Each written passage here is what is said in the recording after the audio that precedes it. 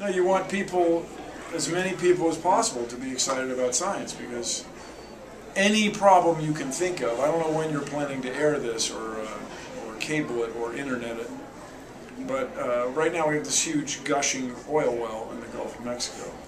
And that's a result of some neglect somewhere in engineering. So we need as many engineers and scientists as we can get, because our society is increasingly dependent on technology. Everything we do, every cash transaction or bank transaction, navigation systems, the medical discoveries that are made and improvements in general health, these are all science-related things. They don't come from the sky. People make them up. People sit and think about them. So you have to get excited about science before you're 10, really. It's one of the things I really like about Explorer Vision. It starts in kindergarten. It's a great competition. So you seeing all these bright young kids, you know, inventing all this stuff, does that give you the motivation to keep going in what you're doing, or? Well, yeah, sure. I mean, my business, I'm trying to change the world.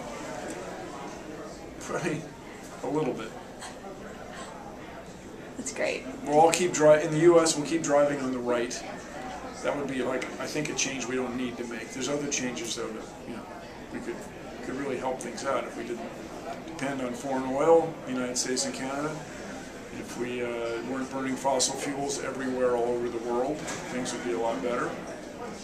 And if people's overall health were better, it would be better for everybody. See, healthy populations, what do? That's right, they pay taxes more. That's good. So if you could give a piece of advice to rising scientists, K through 12, what would that be?